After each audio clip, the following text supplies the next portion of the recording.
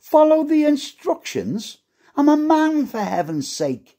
There'll be all kinds of ructions before I to instructions take. I'll seek to use my instinct and tackle it with thought. I'll study it for a moment, this object that I've bought. I'll cradle it in the palm of my hands and look it up and down.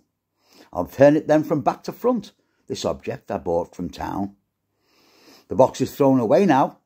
The instructions are in the fire. They're burning away quite merrily, and I am in the mire. It certainly looked easy when I saw it on display. I could have sworn I'd sought it with the minimum of dismay.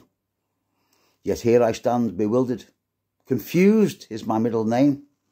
I have to get this functioning or I will die of shame. I'll have to resort to logic and spare my pride if I can.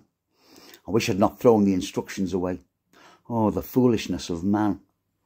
It can't be difficult to understand. I'm sure I'll figure it out. There, one end is the handle, the other is the spout.